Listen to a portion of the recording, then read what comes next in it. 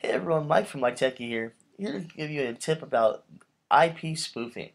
Basically, right now I'm currently in Italy, and as you can see, my address is broadcasted as if I was in Italy, because you see that my start page went to google.it, which is the Italy form for Google.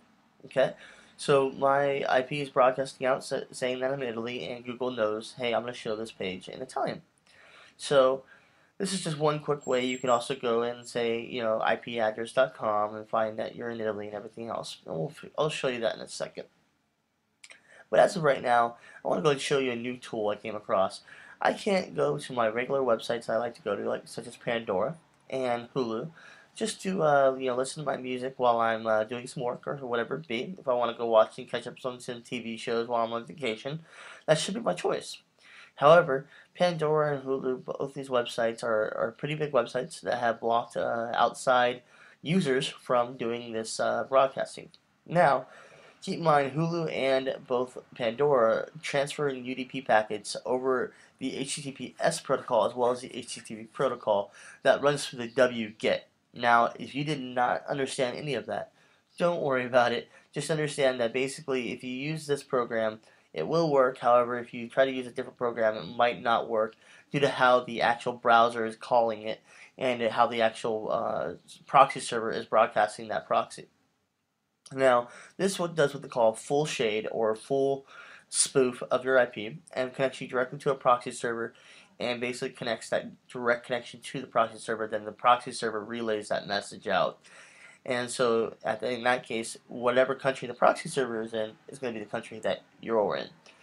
So, that being said, let's go ahead and actually launch this program. It's known as Netshade. Now, this is for Mac. If you use PC, just go ahead and check out a program called Identity Cloaker. It's a little more expensive than this application.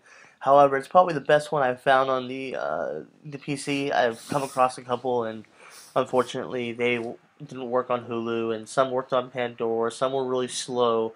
Definitely is the better idea to get a purchased one.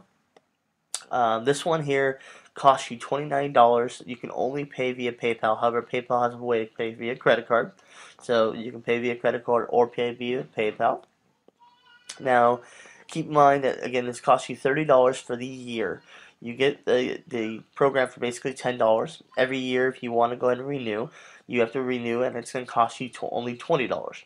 Now, again, this application is very nice. It's very easy to use, very easy to set up. Now, the only thing I'm going to let you know that if you go to your system preferences, which is what the Safari browser goes ahead and works off of, under, I believe it's the network, and you highlight your airport card or whatever you're using and click on advanced, you're going to notice that we have proxies here. And you're going to notice that I have both these proxies set up, and it's Netshade 3 is always going to be the user ID, and then your password is going to be whatever your registration code they give you is. So as you can see here, I had to go in here, but I had to set these passwords and usernames manually. So it took me a little bit to figure that out. They don't tell you, unfortunately, in the documentation. So just a heads up here ahead of time. Make sure you go ahead and set that.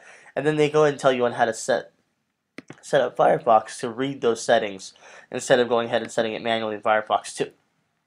In case something changes, Netscape will automatically update those settings, and then Firefox will call them. Now, depending on if your website you're using uses a token or uses a cookie or whatever it be, will depend on how often you might have to relog into your website or whatever it be. I've used this one for Pandora, and I've gone 30 minutes easily with streaming and no interruptions. So, that being said, let's go ahead and see how this works. As you see my proxy now, I'm using the Netscape proxy. Keep in mind also, if let's say you don't renew later on and you want to use that public proxy, by all means, go ahead and do so. However, I highly do not recommend that you go ahead and put in your personal information for a bank account, so on and so forth, while using a proxy. Even with the Netscape private proxy, I mean, it's okay.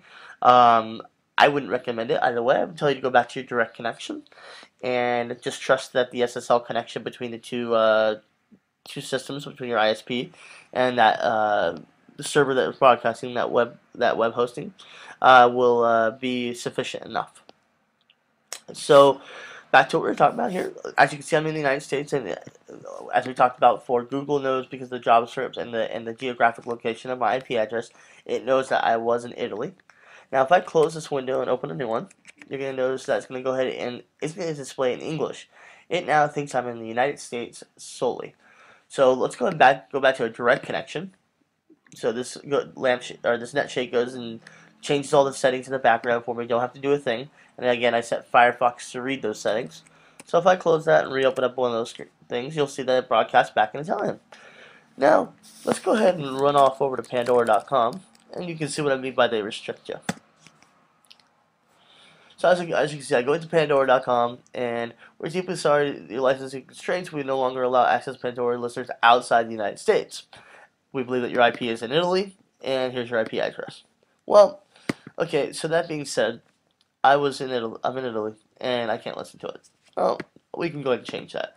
So let's go back to the NetShade proxy. You can go ahead and change the proxy wherever you want. This one's the United States. You can go ahead and change the proxy later to be, Germany if you want to, or something like that. If you want to use a thing that was solely Germany. So let's go ahead and go back here to Pandora. And let's go right to the Pandora website. And what do you know? I'm able to get there. I'm not going to restrict the thing, and I'm able to sign in. And of course, I have Pandora 1, so you're going to see that. But as you can see, it works fine. Again, some things might not work, so do be aware of that. I believe Hulu works fine on here too. I think I've seen some sluggishness sometimes, but overall, it's pretty good. Let's go and see here. Normally, you would get a restricted here, so it won't be restricted until I hit on a video. So let's go ahead and go to a video real fast. And as you can see, it's loading, and normally you would get a message right now saying, hey, it's restricted. But again, because NetShade's a very good application, it's going to go through and go ahead and actually load those UDP packets that are being broadcasted in the background. And as you can see, I'm able to watch the video.